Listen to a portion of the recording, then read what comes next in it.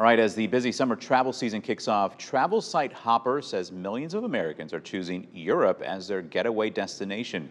Experts say about 57,000 flights will take off from the U.S. headed to European centers this summer. Hopper says flight prices are down about 16% compared to this time last year. But if you're looking to get a deal on a last-minute trip, experts say you need to act fast and book now. Another tip, skip the most popular and expensive destinations like London, Rome, and especially Paris, where the Olympics are happening this July. I recommend Reykjavik, Copenhagen, and Stockholm. All three are still under $500 or $600 round trip from the US this summer, have a little bit more temperate weather during those hottest months, and are definitely going to have fewer crowds. That is a deal. Wow.